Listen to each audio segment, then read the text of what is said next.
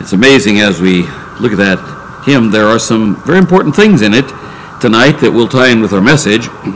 Bound to him eternally by love's strong cord, overcoming daily with the Spirit's sword. Those are things that relate to the church at Ephesus in our message tonight as we look into the promises of God and the warnings.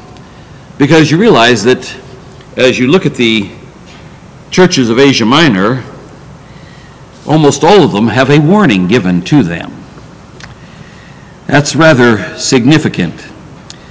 Nobody likes to listen to those kinds of warnings like we gave this morning, in the message this morning, but there are some very significant warnings and some which I think apply directly to us here at Bible Presbyterian Church. We're over in Revelation chapter 2 tonight, and I'll start reading in verse 1. Unto the angel of the church of Ephesus write, These things saith he that holdeth the 7 stars in his right hand, who walketh in the midst of the 7 golden candlesticks. Now you remember, we've seen that the 7 stars are the messengers of the 7 churches, or the angels of the 7 churches, and the 7 golden candlesticks are the 7 churches. So here he's writing to Ephesus, I know thy works, and thy labor, and thy patience, and how thou canst not bear them which are evil. And thou hast tried them which say they are apostles, and are not, and hast found them liars, and hast borne, and hast patience. Notice that's the second time that is mentioned in this text. And for my name's sake hast labored. Again, he mentions that the second time. Up in verse 2 he said, and thy labor. And hast not fainted. Does that sound like a pretty good church? A hang in there church? It's a good church. But listen to what Jesus says. Remember, this is Jesus talking. Nevertheless, here it comes. I have somewhat against thee.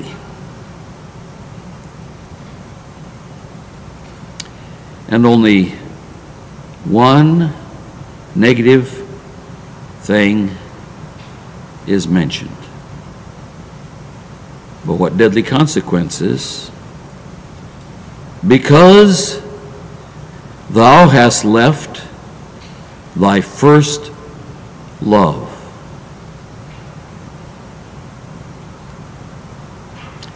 Remember therefore from whence thou art fallen, and repent. Repent for losing a first love? And do the first works. No, there's some works that relate to love. Listen, or else I will come unto thee quickly. In other words, you don't have a lot of time to get your act together. And will remove thy candlestick out of his place. In other words, Jesus would shut the church down. Except thou repent. But to give them encouragement, he gives them one more positive. But this thou hast, that thou hatest the deeds of the Nicolaitans, which I also hate. Say, boy, I'm glad that was written to Ephesus and not to us. Oh, look at verse 7. He that hath an ear, let him hear what the Spirit saith unto the churches. To him that overcometh. So getting back to a first love is a matter of overcoming. To him that overcometh will I give to eat of the tree of life, which is in the midst of the paradise of God. Here we are at the beginning of Revelation. We saw Revelation chapter 1 brought us back to the book of Genesis, and the very first letter to the 7 churches brings us back to the Garden of Eden. if you overcome. Overcome what? The loss of the first love. To him that overcometh will I give to eat of the tree of life, which is in the midst of the paradise of God. It's rather significant, because you remember, Adam and Eve had partaken of the tree of the knowledge of good and evil, and as a result had to be driven from the garden because God, speaking among the Trinity, the members of the Godhead, had said, we've got to be sure that he doesn't reach out and take the tree of life and live forever. Can you imagine living continuously forever in the state of sin? But here, Ephesus is promised, and there's a different promise to each one of the churches. We'll see that as we go through the 7 churches. But here Ephesus is promised, to him that overcometh will I give to eat of the tree of life, which is in the midst of the paradise of God. And remember, that is a letter written not merely to Ephesus. He that hath an ear, let him hear what the Spirit saith unto the churches. I'd covered this briefly once before, but the 7 epistles of Jesus, which is what these 7 letters are, the 7 epistles of Jesus are written not merely to those churches at that time, but to all the churches through this period in which we live. Because we see not just those 7 churches, but we see throughout church history, in every period of church history, all 7 types of churches expressed by what we see here in these 7 churches in the book of Revelation. We're also going to discover as we move through the churches that each church really parallels very closely specific periods of church history. Ephesus is what you might call the apostolic church. It's the beginning church. It's the church where they've got their act together. But it's a church that's gone on for a little while, and suddenly they begin to lose something. Doesn't seem like they're losing their doctrine. Doesn't seem like they're losing their ability to exercise church discipline. Doesn't seem like they're losing their zeal for Christ. But what they're losing is their love for Christ. What motivates their zeal? We're going to talk about that a little more in just a few moments. But last time we were in Revelation was on December 17th with the Son of Man vision. You remember we had on the 24th, the Christmas candlelight service, then on December 31st, New Year's Eve special, and so that brings us tonight back to the book of Revelation. So we have covered basically 5 major areas in our last time together. First, after extensive study of the multiple passages, we concluded on December 17th with a final summary of the 2 distinct terms, the day of the Lord and the last days. Those are highly significant prophetic phrases in Scripture. Second, we saw that the day of the Lord refers to that period following the rapture and begins with the opening of the 7-year Great Tribulation that lasts until the end of the 1,000-year millennial reign of Christ. That's the day of the Lord. Third, in contrast, we saw that the term the last days began in the days of the apostles, and we're going to see some of that last days stuff in Christ's letter to the church at Ephesus. Began in the days of the apostles shortly after Pentecost, when compromise crept into the church. The last days starts at that point, and it extends all the way up to the rapture. Fourth, the last days are characterized by the apostasy of the church and the increased moral corruption both in the church and in the world. That's very clear in all those passages that we looked at related to the last days. And fifth and finally, the day of the Lord is characterized by 5 major elements, and of course each of these has many subparts, but the 5 major elements that we talked about related to the day of the Lord are: number 1, the day of the Lord is the wrath of God poured out on the sinful pagan world that has rejected Christ. Number 2, the day of the Lord is a return to national Israel's time clock, which begins with that 7-year period known as the Great Tribulation, or the time of Jacob's sorrows. We're also going to talk about it when we get a little further into the book. It's also the 70th week of Daniel. Number 3, the day of the Lord is characterized by the absence of the church, because the church has been raptured into heaven just prior to the 7-year Great Tribulation. 4th, the day of the Lord is characterized by the second coming of Christ at the end of the Great Tribulation with its surrounding events. And believe me, there's a lot of stuff going on at the end of the tribulation. And we'll be talking about that as we get farther into the book of Revelation. But there are all kinds of events that take place when Christ comes back from heaven with us following him, Revelation chapter 19, and riding white horses, coming back from the wedding feast of the Lamb, to come down to earth, to step on the Mount of Olives, to split it in half, as the book of Zechariah talks about, and to make an entry into the city of Jerusalem. The day of the Lord, number 5, is characterized by the millennial reign of Christ and the consummation of all things at the great white throne judgment. And the day of the Lord encompasses at least 1,007 years. And we saw how there are multiple passages that support each part of that day of the Lord period. So I hope you managed to get those things as we went through it. Now tonight, the Lord willing, we begin our study of the letters to the 7 churches. These letters directly are from Christ to 7 specific churches in Asia Minor, or what we know today as Turkey and Syria. Interesting, as we look at those areas, what has happened to the church. Total Muslim control. Annihilation of churches. No longer gospel witnesses or testimonies.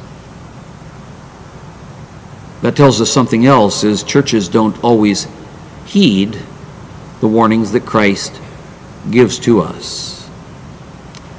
Each letter, notice, the first verse there says, to the angel of the church at Ephesus. Well, each letter is sent to the angel of a particular church. So the question is, who in the world is supposed to be receiving these letters? Well, the term angel in the English transliteration of the Greek word angelos, or the plural angeloi, that would be angels plural, it's a word that means a messenger, the one who carries the message of Christ in each case to each of the churches. You see, he writes to the angel of the church of Ephesus, here are the things that are wrong with your church. So if Jesus was writing the letters today, and he wrote to the angel of the church, the Bible Presbyterian Church of Collingswood, it would be addressed to me, and he would give a list of problems that we have in our church. And with Ephesus, he says, if you don't get your act straightened together, you're going to get wiped off the map. You got a dead church, just like the dead Israelites in the wilderness, because they didn't get their act together and they kept complaining against God. Well, the church at Ephesus had a different problem. They weren't complaining against God. They were good guys. They were hard workers. But they'd lost something. They'd lost their first love. This word means messenger. And so the letters are addressed to the one who carries the message of Christ in each case to each of the different churches. The letters are not written by Jesus to spirit beings. Wouldn't make any sense. Jesus says to John, hey, look, I want you to send a letter to a spirit being in Ephesus. I want you to send a letter to a spirit being in Pergamos or in Smyrna or in Thyatira and so on. And now John wasn't writing the things down, carrying them to Ephesus and hollering out, spirit being in charge of this church, please read this letter. It came from Jesus. No, that's not what's happening here. The word messengers is often used in Scripture to refer to human messengers or angel. The word angel, it's translated as messengers in other places in the New Testament, and I'll show you those in a moment. But it's not Jesus writing to some spirit beings.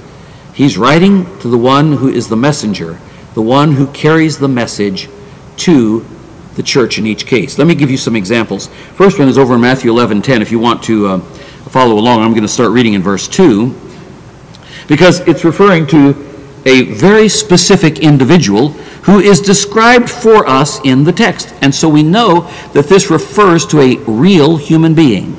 We'll start reading in verse 2. Now when John had heard in the prison of the works of Christ, he sent 2 of his disciples and said unto them, Art thou he that should come, or do we look for another? Jesus answered and said unto them, Go and show John again those things which you do hear and see. The blind receive their sight, and the lame walk, the lepers are cleansed, and the deaf hear, the dead are raised up, and the poor have the gospel preached unto them. And blessed is he whosoever shall not be offended in me. Now, of course, everything that Jesus says there are given in the Old Testament as signs of the Messiah. These would be the hallmarks of the coming Messiah. Now, Jesus continues. The messengers go off, and Jesus continues. As they departed, Jesus began to say unto the multitudes concerning John, What went ye out into the wilderness to see? A reed shaken by the wind? But what went ye out for to see? A man clothed in soft raiment? Behold, they that wear soft clothing are in kings' houses. But what went ye out for to see? A prophet? Yea, I say unto you, and more than a prophet, for this is he of whom it is written, and this is out of Malachi, Behold, I send my angelos, my angel, my messenger, before thy face, which shall prepare thy way before thee. So the word is clearly used of John the Baptist. In fact, it's used that way in 3 of the Gospels. Look over at Mark chapter 1. The beginning of the gospel of Jesus Christ, the Son of God. So Mark is going to present Jesus as the Son of God. As it is written in the prophets, Behold, I send my messenger before thy face, which shall prepare thy way before me. What is the word behind messenger? Who could guess? Angelos, that's right.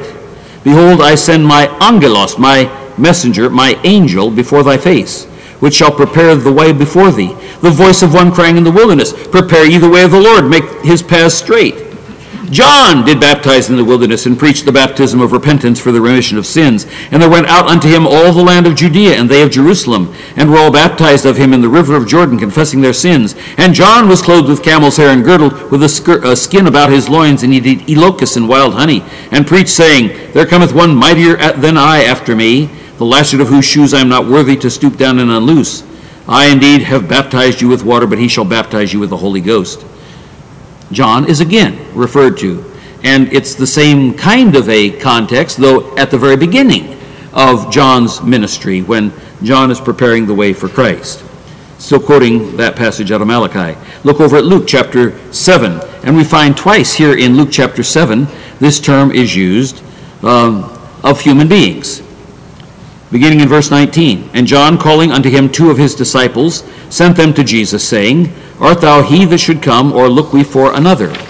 When the men were come unto him, they said, John Baptist hath sent us unto thee, saying, Art thou he that should come, or look we for another? And in that same hour he cured many of their infirmities and plagues and of evil spirits, and said unto many that were blind, he gave sight. Then Jesus answering said unto them, Go your way, and tell John what things you have seen and heard, how that the blind see, the lame walk, the lepers are cleansed, the deaf hear, the dead are raised, to the poor the gospel is preached. And blessed is he, whosoever shall not be offended in me. And when the angeloi of John were departed, he began to speak unto the people concerning John. So the term is not only used of John the Baptist. You say, well, he's sort of a special prophet. It's used of the men, and we're told in the other Gospels it was 2, who came to ask Jesus if he was the Messiah, or should they look for somebody else. When the angeloi of John were departed, the angels of John were departed, so we know that it's not talking about John's spirit or something like that, because it's in the plural. He began to speak unto the people concerning John. What went ye out into the wilderness for to see? A reed shaken with the wind? But what went ye out for to see? A man clothed in soft raiment?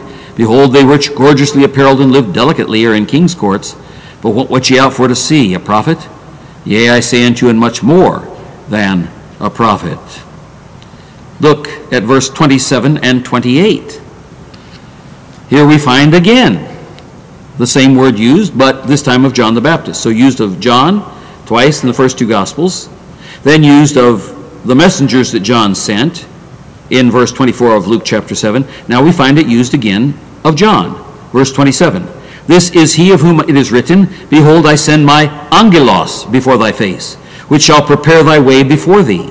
For I say unto you, among those that are born of women, there is not a greater prophet than John the Baptist.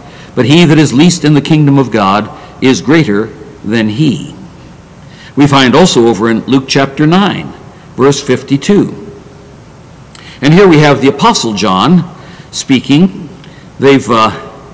He's sort of defensive of Jesus' ministry. He didn't want anybody else to horn in on this kind of activity. And John answered and said, Master, we saw one casting out devils in thy name, and we forbade him because he followeth not with us.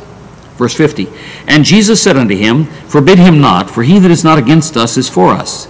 And it came to pass, when the time was come that he should be received up, he steadfastly set his face to go to Jerusalem, and sent angeloi, sent angels, sent messengers before his face, and they went and entered into a village of the Samaritans to make ready for him. Now did Jesus send a couple of spirit beings into the village to scare the Samaritans to make sure that they were going to let Jesus into the village? Does anybody think that? Well, if so, they were pretty wishy-washy spirits, because it says they did not receive him because his face was as though he would go to Jerusalem. Can you imagine, for example, Michael and Gabriel with their swords stomping into the Samaritan village and saying, people, get ready, Jesus is coming. We want a good reception here. Get out the band. You better start playing. No. Jesus sent messengers into the village of the Samaritans. And you know, the rest of the disciples are not very happy about this. Verse 54, and when his disciples, James and John, saw this, they said, Lord, wilt thou that we command fire to come down from heaven and consume them even as Elias did? We'll fix those Samaritans. These were good Jewish boys who didn't like Samaritans. But he turned and rebuked them and said, Ye know not what manner of spirit ye are of. For the Son of Man is not come to destroy lives, but to save. And they went to another village. Look again over at James chapter 2. Verse 25. Likewise also was not Rahab the harlot justified by works when she had received the angeloi, when she had received the angels, translated messengers, quite rightly so, and had sent them out another way. So the angels that we have, the angeloi, that are mentioned in the 7 letters to the 7 churches in Revelation chapter 2 and 3, these are messengers. The question is, what kind of messengers? I think it should be obvious that they are the ones who are specifically responsible for delivering the message of Christ to each of the churches, what we would call the pastors of the churches, or the elders in charge of those churches. The big lesson here is, and this is first a lesson for me, God holds pastors accountable for the spiritual condition of the churches where the Lord Jesus has placed them. Folks, that's a scary thought for me. I have no question that God brought me to this church. He used human instrumentality, quite obviously, but he brought me to this church. And now he holds me accountable for teaching you the truth and praying that by the will of God, you will obey the truth. Not me, the truth. That's why I try not to hold any punches back when it comes to things like, why did God kill the children of Israel in the wilderness? And why did God kill the church at Ephesus? Let me give you an overview of the specific things before we get into all of these 7 churches. I'm going to give you an overview of each of the churches, then we're going to come back to Ephesus. But let me give you an overview of the specific things that Christ wrote to each of the pastors of the 7 churches and the message that they were supposed to pass on to their people in each of those 7 churches. The first letter, of course, is to Ephesus, and we'll be saying more about this in a moment. But the key phrase, let me give you a key phrase for each one of the 7 churches. The key phrase to the church at Ephesus is, love me more. Love me more. Someone has said the Ephesian church was better at enduring than endearing. The Ephesian church was a church that hung in there. The Ephesian church was a church that gutted it out. But they'd lost something. They'd lost the joy, the delight of fellowship. They lost enjoying the presence of the Lord himself. They were so busy serving him that when he wanted to have fellowship with them, they were sort of shoving him aside because they were busy working for him. And they didn't want to spend time just sitting with Jesus. After all, there's work to be done. Folks, we have a lot of dear people like that around here. They're eager to serve. They do something. They've done it for the last 35 or 40 years. They've done it on clockwork schedule every year. They get out there and they whack it out. Ephesus was like that. But you know, the Lord Jesus Christ is the heavenly bridegroom. Here's a bridegroom writing letters to his bride. The church at Ephesus was faithful. Everybody wants their spouse to be faithful.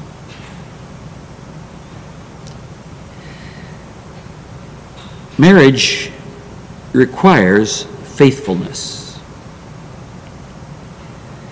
But the issue here is not faithfulness. The issue here is intimacy. It's not just living in the same house. It's not just two ships passing in the night, but they have the same dock. It's about a close relationship between the heavenly bridegroom and his bride. You are part of the bride of Christ if you have trusted in the Lord Jesus. What he wants from you is a closeness, an intimacy, a real love relationship. Not merely a certificate that says, on such and such a day, so-and-so trusted Christ and was baptized and was received into membership at the Bible Presbyterian Church of Collingswood, New Jersey. And you hold up the certificate, like we passed out certificates this morning. You hold up the certificate and say, see, I got the certificate. He's not looking for the certificate. He's looking for the closeness. He's looking to spend time with you. When we get to Revelation chapter 3, Jesus says, behold, I stand at the door and knock. If any man hear my voice and open the door, I will come into him and sup with him, and he with me. He wants to spend time with you. You know, people that you love are people whom you are delighted to spend time with. You can always say, okay, you got 5 minutes, and I've got the, pretty tight schedule here, so, list all the things that are bothering you right now. I'll see if in 2 minutes I can give you a quick answer to each one of those, and then I'm out of here. You don't treat people that you love that way. Now, I know sometimes you're under pressure, sometimes you've got to move it, but, those of you who courted at one time or another, did you enjoy spending, and I'm not going to ask you about now, because who knows what happened between then and now, but when you were courting, did you enjoy spending time with the one you loved? I'm not going to ask for a show of hands, but I would hope that every one of you who's been married would say, yeah, when we were courting, we enjoyed spending time together. And it could have been trivial things, just walking around shopping, or sitting down and chatting about whatever idiot things that young couples chat about, Jesus says to Ephesus, I'm looking at your church, and I sense there's a loss. When you all started out, we had an incredible relationship. And you've got all the mechanics down. As time has gone by, you have understood what I told you to do. And you have put it into your memory chip, and it knocks it out day by day, week by week, month by month, year by year, and you're still cranking it out. And you keep on going, even though you're in a lot of trouble a lot of times. You keep on going. You keep hanging in there. But why are you doing it? I have the sense that you don't love me anymore. It's interesting that that is the very first indictment against any of the 7 churches, because that is a thing that Jesus is most concerned about in every church. Oh, there are other problems, and we're going to see all kinds of things like the false prophetess Jezebel and all that, and there are kinds of horrible problems in some of the other churches. But the first thing he dealt with, he could have sent a letter to any of the other churches first. He didn't. He sent it to the church at Ephesus. And the first thing that had been lost that was damaging a church was its love for Jesus, which had evaporated, which was no longer there. Are you intimate with Christ? How much time do you spend reading and meditating upon the Word of God? Asking the Lord to show you how this passage of Scripture relates to you. Because you love Him, you want to obey Him. That's why you want to understand Scripture. Not, I'm going to work this out and I've got these 7 points here, and you know I'm really big on making points, this, that, and the other thing. But why are you doing it? Do you really love Him and that's why you want to learn? Do you really love Him and that's why you want to obey? Do you really love Him and that's why you want to serve? Do you really love Him and that's why you're willing to endure hardness? And Ephesus did. But Jesus says, I can see your heart. I know why you're doing it. And it's not because you love me.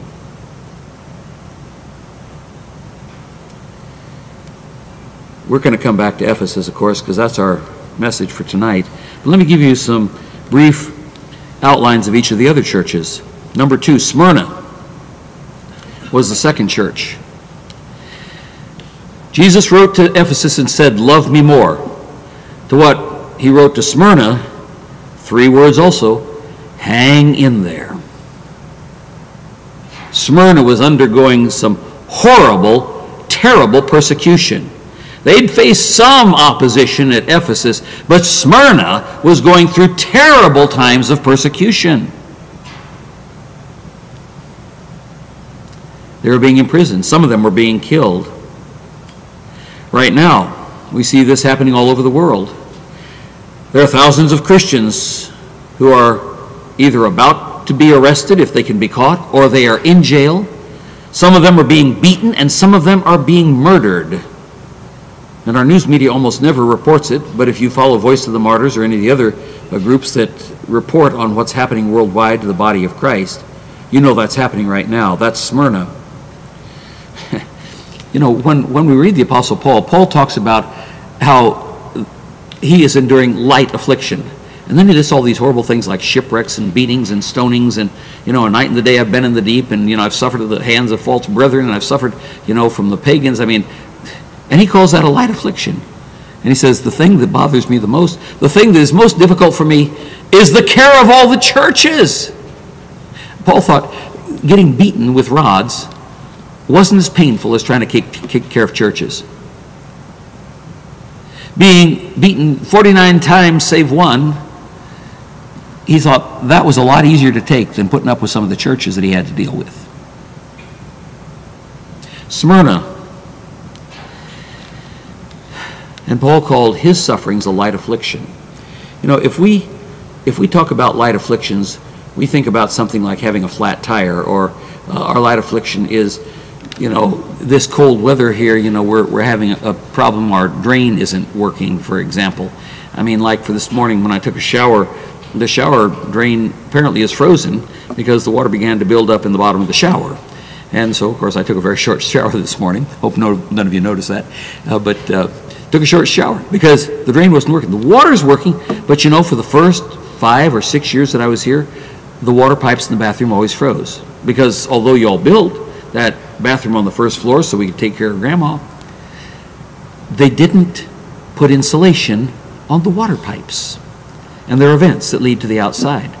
So when the temperature dropped below freezing for 3 or 4 days, the pipes would freeze. And I would have to take a little electric heater and stick it down there underneath the crawl space of the bathroom just so I could have running water. So finally I got tired of it, and I crawled under there, and I put one of those electric wraps around the pipes that when it reaches a certain temperature, I think when it reaches 40 degrees, then that little thing has a sensor in it, and it runs electricity through it, and it heats the pipes. So I put insulation, and I wrapped the pipes down there. But I didn't think to do it to the drains. So now, is that a big problem? Mm-mm. You know, that's the kind of thing that we as modern Americans think of as, we're suffering there. We're not suffering what Smyrna suffered. So Jesus' message to Smyrna is, hang in there. The third church, also a very short message to them, and we'll talk about each of these churches, but I'm giving you an overview to see what Jesus is concerned about in the churches. Number 3, keep your eyes open. That's Pergamos. Keep your eyes open. You see, they had been deceived. They were what has been called the deceived church. Yeah, they were very open-minded, so open-minded that their brains had fallen out. They were open-minded about new doctrines. They loved the Word, and he commends them for that. That's what's called the hidden manna when we look at Pergamos. But they were willing to dabble in and taste any and every doctrine, not realizing how dangerous different doctrines could be, and they were swallowing some of them whole. The pastor at Pergamos had an important job to do. He had to warn the people against new doctrines and not to go running after every spiritual fad that they would see. For us, the way we solve that problem is we study church history and we study theology and basic Bible doctrine so that we're grounded in the basics. The fourth church is the church at Thyatira. And Christ had a very important message for them. It's one that this church has heeded well in the past, but here's the message to the church at Thyatira. Check your associations. Check your associations. You see, Thyatira was a very tolerant church. They tolerated relationships with people who appeared to be spiritual but were living a double life. They were afraid to confront sin when it was right in their middle. They were compromisers because they feared rejection more than they feared deception. They had some false prophecy going on in their midst. And sometimes false prophets and those with fake spiritual relationships are not very easy to spot. There are specific ways to spot false prophets, and we'll talk about that when we get to the church at Thyatira. Fifth is the church at Sardis. Jesus had a 2-word call to them, which is, wake up. Wake up. Sardis was the dead church. Sardis had everything. They had the buildings, they had the gymnasium, they had the playground, they had the school, they had the cafeteria, and they probably had the bowling alley. They had a balcony. They had a humongous auditorium that seated 1,300 people. Well, I'm making some parallels here, aren't I? But they were dead. They were dead. Wake up. We'll talk more about Sardis when we get to Sardis. Now, finally, we get to a church that's close to us. It's right across the river. Philadelphia. The church of Philadelphia. Of course, it wasn't this Philadelphia, but Philadelphia. The word that Jesus has for the church at Philadelphia is, take it to the next level. You're doing well, but don't stop there. You may be weak, but Jesus is strong. You can take it to the next level. The church of Philadelphia was pressing forward into new open doors that God had set before them. They hadn't yet fallen into staying in one rut. You know, there are messages from each of these churches that apply to us. They were looking for the next door that God would open for them, for ministry.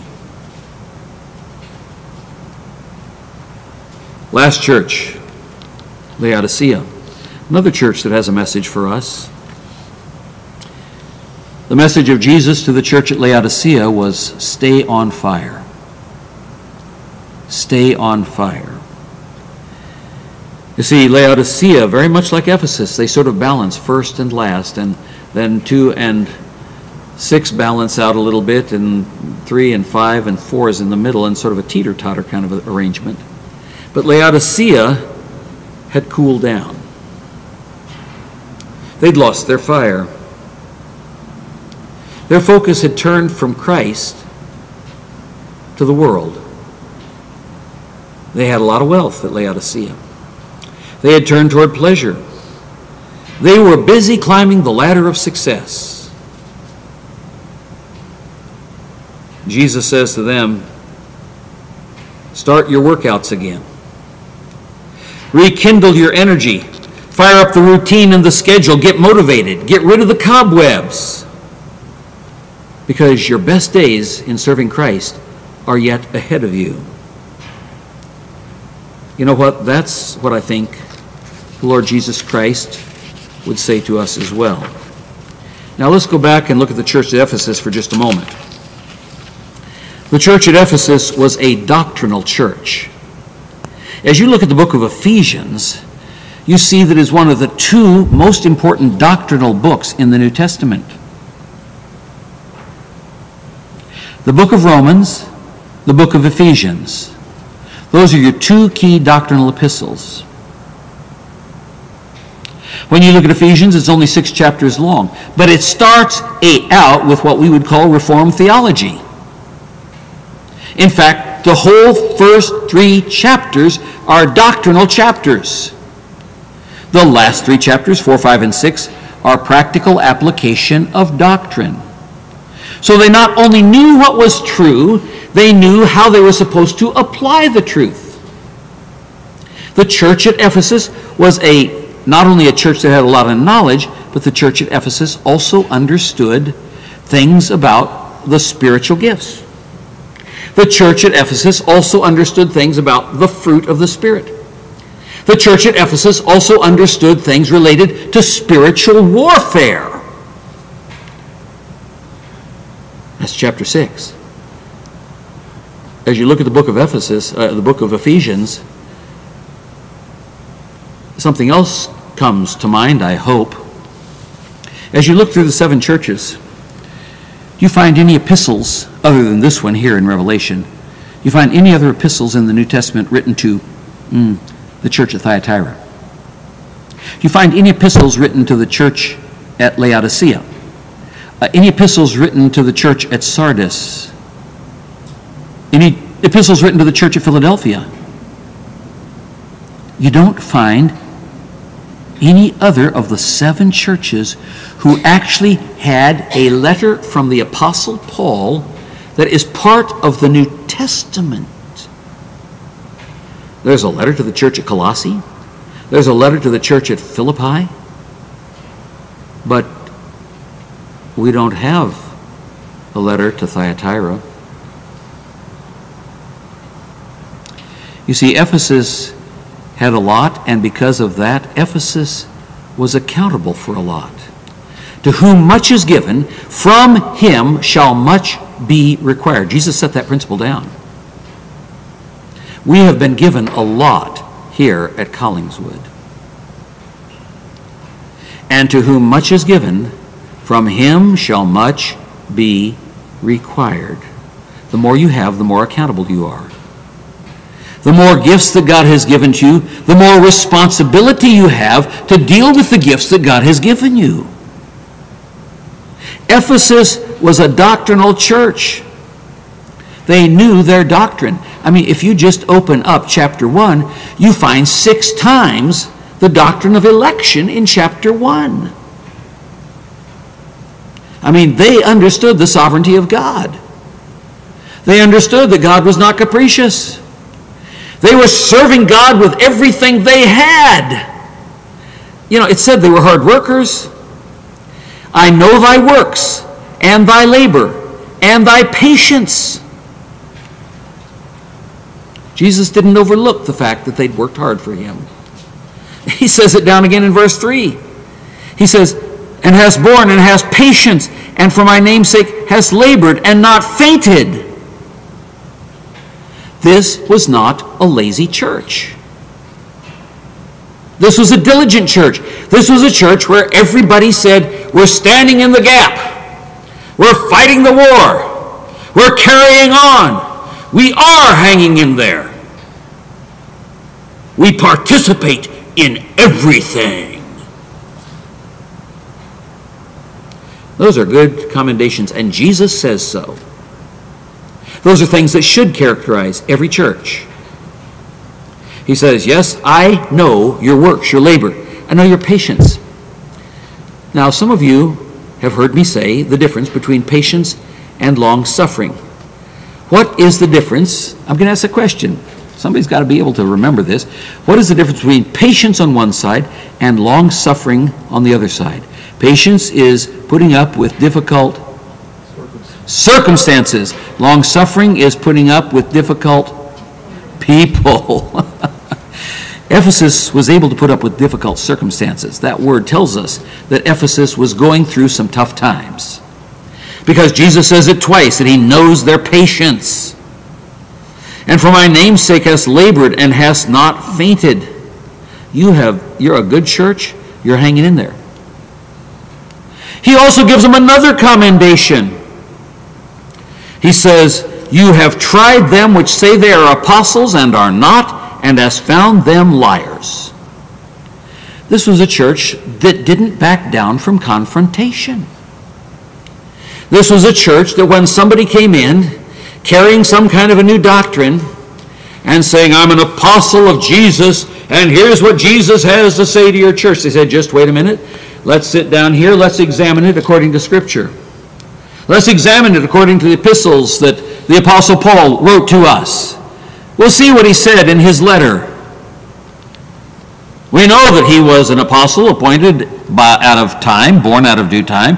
Let's see what it says in let's look at some of the other letters that he's written. Let's look at the words of our Lord Jesus Christ. Let's examine Scripture with Scripture. Let's see if this complies with what was foretold in the Old Testament. This is a church that examined people who claimed to have new doctrine. I hope this church is like that. I know when I came here as the candidate for this pulpit, I was examined for 9 hours. Because of my background was not Bible Presbyterian. Another gentleman who pastors an international church over in the Philadelphia area was examined for about 10 minutes. Another young man who was seeking to get credentials to preach was examined for about 15 minutes and couldn't answer some very basic questions, especially in relation to creation. He didn't even know what he believed about creation. We got a license to preach. Folks, the examinations are important, and I'm glad I got examined that way, and that they pushed me on all the major issues. They wanted me to see if I knew the history of Bible Presbyterian denomination. They wanted to know what I believed in terms of theology proper, systematic theology. They wanted to know my background in Greek, my background in Hebrew, my background in church history. I got examined in all the major areas by the members of the presbytery, and I stood up there in front of them, and they examined me and examined me and examined me and examined me. Ephesus was like that.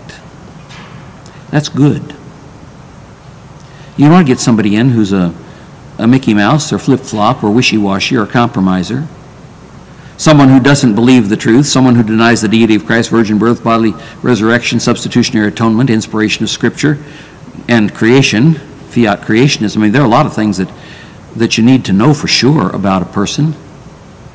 That's why we have examination of people who want to join the church, why they have to be here for a while, why they have to interact with the people in the church so that people here can get to know them or see if they are infiltrators who are coming in to somehow pollute the church or take it over.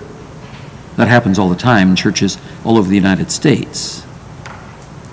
You see, Ephesus was a good church.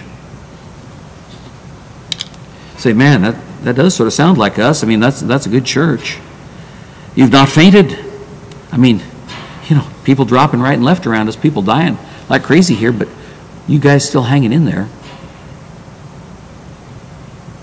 But verse 4, nevertheless, I have somewhat against thee, because thou hast left thy first love. Don't you remember it? Can't you think back to the time when you fell in love with Jesus? Can't you remember? He says you'd better. Remember your first love. Remember from where you've fallen. How intense was your love here? And where are you now? Down in the sub-basement somewhere. You're still running all the machinery. You're still doing all the equipment. You're still doing all the stuff. But why are you doing it? All kinds of motivations. Can be personal pride, can be power, can be, well, I've always done it that way, so I guess I got to keep doing it that way. The only motivation that Jesus accepts for his service is love. That's the only reason he accepts what we do for him, is if we do it because we love him. Not merely because, oh, well, I gotta do it because God says so. The only reason that God accepts our labors on his behalf is our love for Christ. I hope we learn that, because if we don't repent and go back to where we started, he says, I will come unto thee quickly and remove thy candlestick out of his place, except thou repent. Individual repentance has to take place, but corporate repentance also has to take place, because this was to the church at Ephesus. Corporate repentance is comprised of many individuals who repent. And remember, a little leaven leavens the whole lump. So if there is one who does not repent, that leaven will again begin to work in the lump and destroy the lump. It's a serious warning to the church. Can't believe our time is up. There's a lot more here in Ephesus, but we'll have to pick that up next week. Our gracious Heavenly Father, we come before you tonight with humble hearts, confessing our sins and repenting of our loss of our first love. Every one of us at some point has been doing things for reasons other than our love for Christ. Father, we confess that as sin, individually and corporately.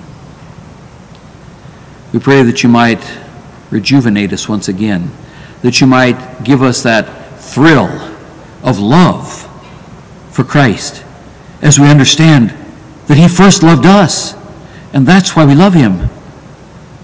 And not just take his love for granted, because he still loves us infinitely, compassionately, faithfully. He's still there for us, no matter when we fall, no matter what our trial, no matter what our suffering or our sorrow. He's always there with love and kindness and tenderness and compassion. Teach us, Father, to love him more. Cause our love to surpass even our first love, to grow and abound and be reflected in all that we do. And let that be our motivation for our service, not merely something that sits on the sidelines as we go about our activities but leave Jesus out. We know, Father, he wants to fellowship with us. He wants us to spend time with him in the Word and in prayer, and thinking about the things that he has done for us and giving him thanksgiving. Teach us, Father, what it means first to truly love, and then help us to love Jesus with all of our heart and soul and strength and mind. For that is the first and great commandment. We're to love the Lord our God. And the second is like unto it, that we should love our neighbor as ourselves. On these two commandments hang all the law and the prophets. Father, we pray that you will not remove this candlestick from its place, but you will remind us, bring us back to that memory of the first love, and restore it to us. For we pray these things in Jesus' name. Amen.